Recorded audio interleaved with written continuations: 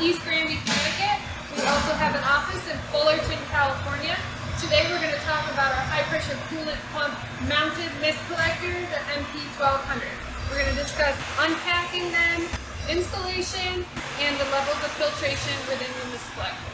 When you order a pump mount mist collector, it's going to be very straightforward. Everything comes from MP all together. So what's going to show up at your shop is going to be two boxes. This one has the high pressure coolant pump in it, and this one has the mist collector.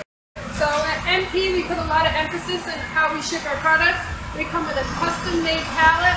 This box is nailed on so that it won't come off. And we intentionally use a white box so that they're noticeable during shipment. All of our pallets are custom made and well built for our products. As you can see, it has these risers going completely around the pump to support it during shipment so that it doesn't shift. One more thing I wanted to point out, all of our boxes come with 4 of these green stickers on them, indicating that nobody should be stacking anything on them during shipment.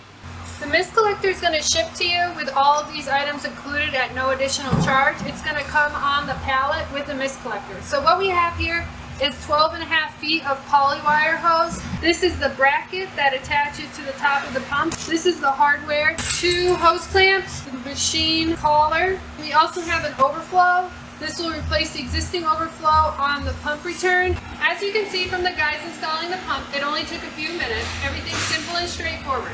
The pump and mist collector are powder coated with a very durable hammer tone finish. Now I'm going to walk you through what comes next. I'm going to take off the original hose on the high pressure pump. Once I have the hose off, I can install the longer hose from the parts box that we supply with the mist collector. Next, I'm going to take off the side cover from the high pressure pump so I can run the wires and rotate the Y valve. Here, I'm going to loosen the Y valve so I can rotate it 90 degrees. That way, the filter hoses can clear the mist collector. Now, I'm going to run the wires into the pump. First, I'll remove the plastic grommet, and then I'll begin feeding the wire through the mist collector bracket. Here, I'll install the supplied cord grip and run the wire through the top of the pump. The wires are now in the pump. I'm going to take off the front cover so we can hook it up to the electrical panel. I'm loosening the soft seal on the electrical cabinet with a ratchet and an Allen key. I'll spread the soft seal open and feed the wire into the electrical cabinet. And I'll tighten the soft seal back up. Here I'm going to make 6 easy connections to the terminal block, which will already be pre-installed in your pump. I took the terminal block off to show you a better view. I'm just twisting the wire ends, inserting them into the terminal block, and tightening them up with a small flathead screwdriver. Now I'll put the terminal block back on where I found it, on the DIN rail, and the wiring is complete. One of the last things we have to do is take off the original return fitting and install the one supplied by MP Systems.